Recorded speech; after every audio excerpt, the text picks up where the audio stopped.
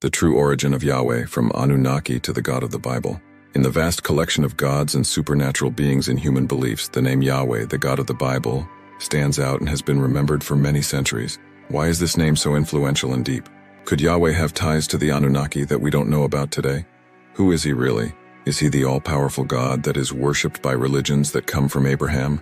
And if not, who or what could Yahweh really be?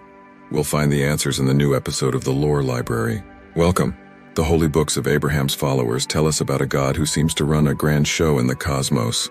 This God creates the universe, stars, animals, plants, people, and everything we know. This all-powerful maker often goes by the name Yahweh in these texts.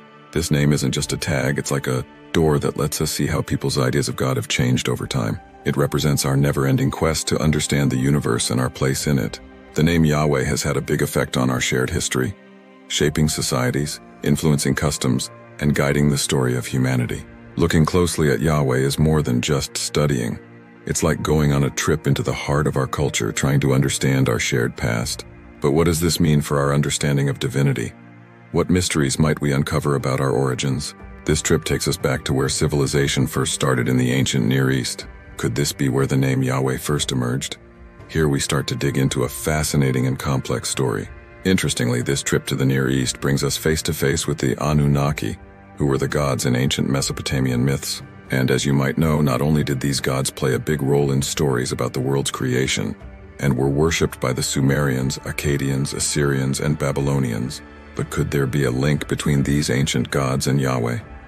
Is it possible that Yahweh grew out of or even came from these Anunnaki?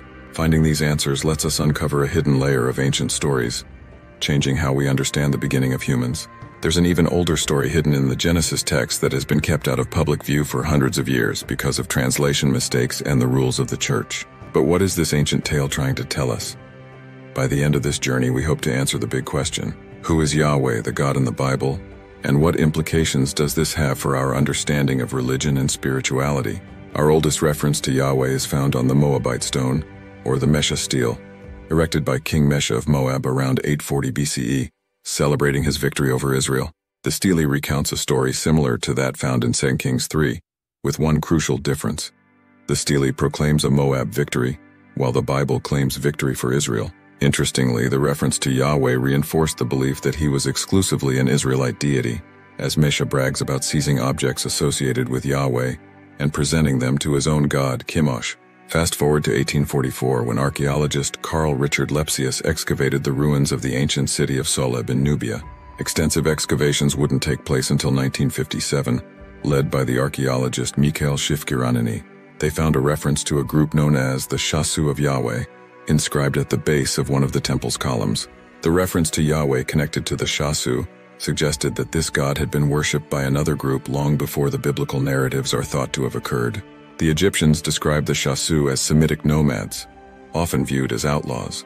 While attempts were made to connect them with the Hebrews, these claims were rebutted.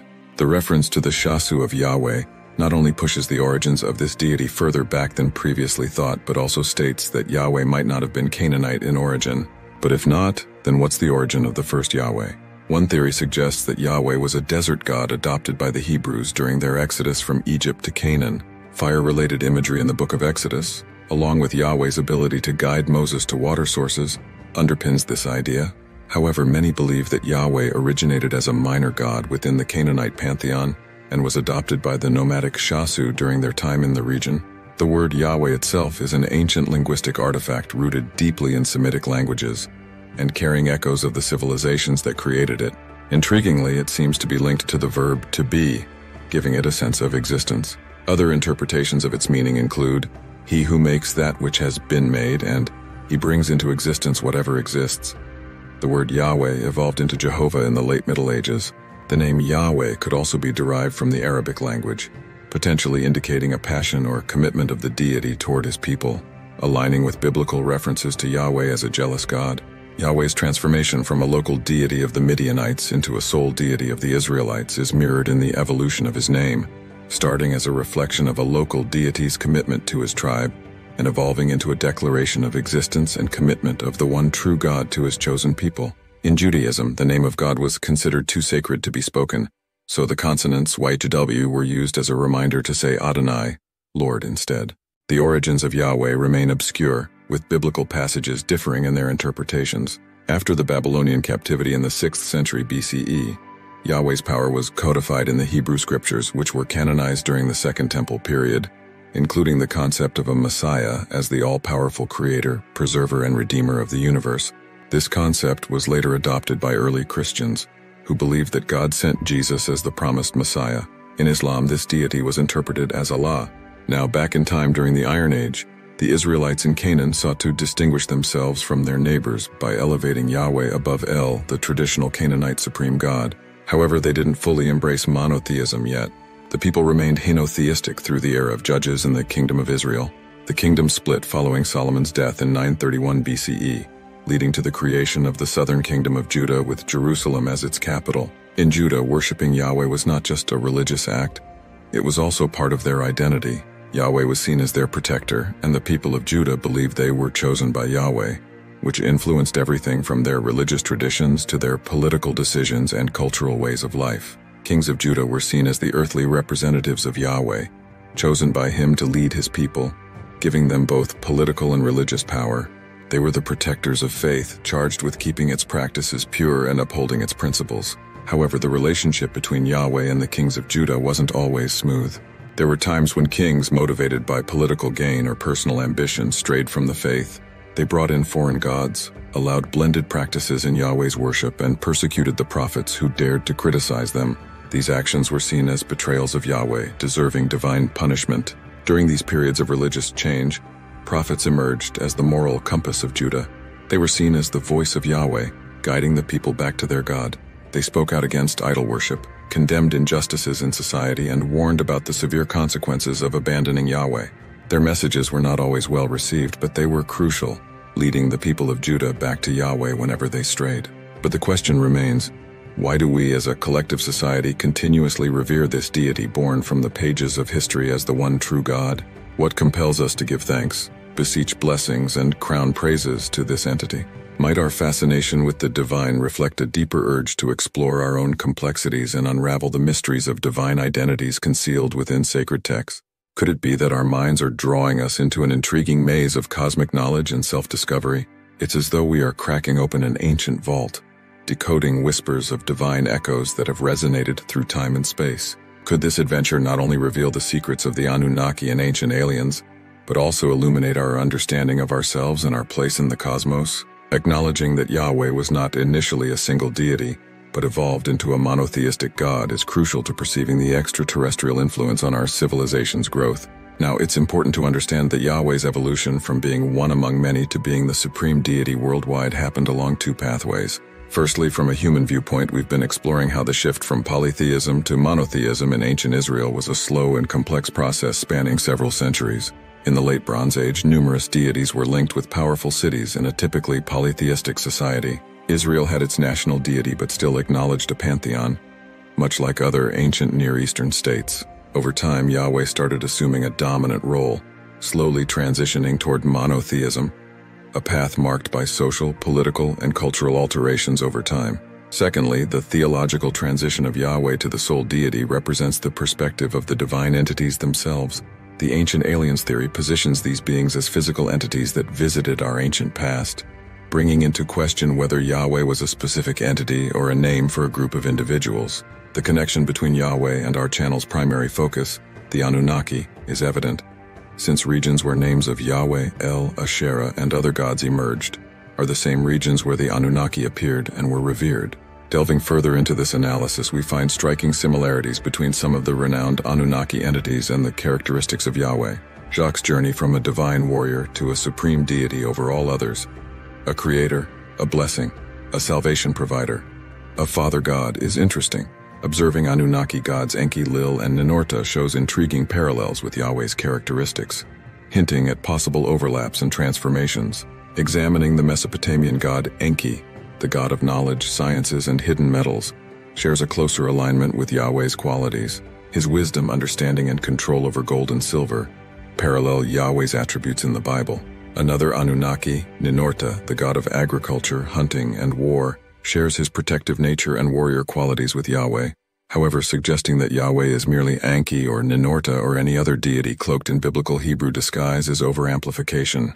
It is necessary to study the nuanced relationship and the roles of these deities in the Sumerian and biblical accounts to truly understand their connection and evolution. Consequently, the study of Yahweh's transition from being a deity among many to becoming a singularly revered God involves understanding both the human-driven sociocultural, political shifts and theological changes from the God's perspective. It's a complex and intriguing study that broadens our understanding of the Anunnaki and ancient alien theory, providing new perspectives on the development of our civilization. However, it's important to note that Ninurta was not regarded as a deity in hiding by the earlier Sumerians, and depictions of him were not uncommon. Yet, as we delve further into the Yahweh-Ninurta connection, we find a substantial ancient text that shines a light on a significant event, challenging the idea that Ninurta and Yahweh are one and the same. The specific text concerns a remarkable and unforgettable occurrence, the specific details of which suggest that Ninurta could not have been Yahweh. One of the most pivotal acts attributed to Yahweh in the Bible, with lasting consequences and enduring memories, is the destruction of Sodom and Gomorrah. The event is also chronicled in Mesopotamian texts, allowing for a comparison of the deities involved.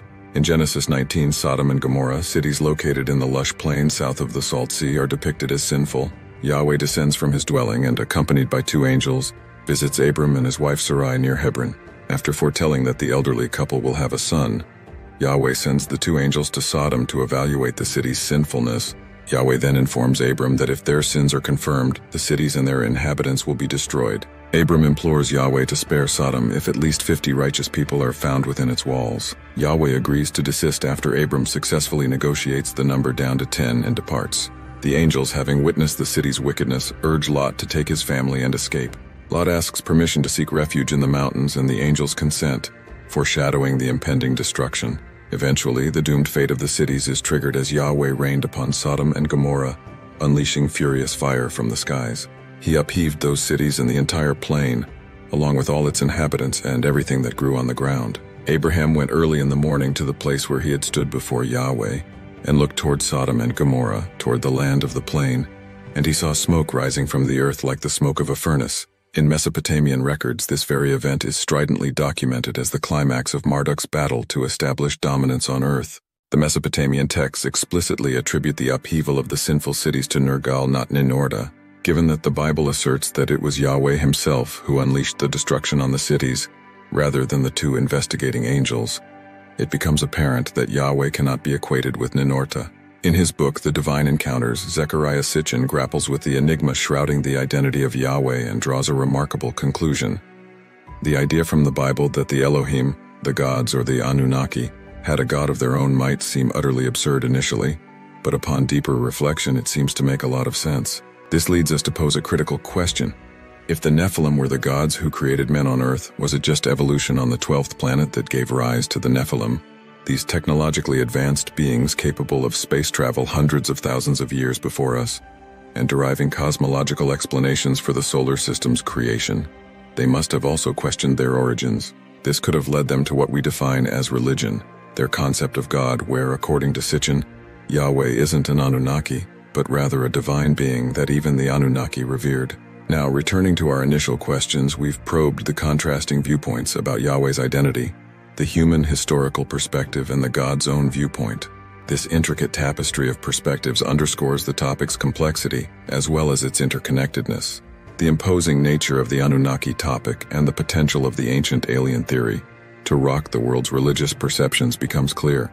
Mainstream religions often fail to inspire a deep, intimate connection with the divinity that permeates and is in all things.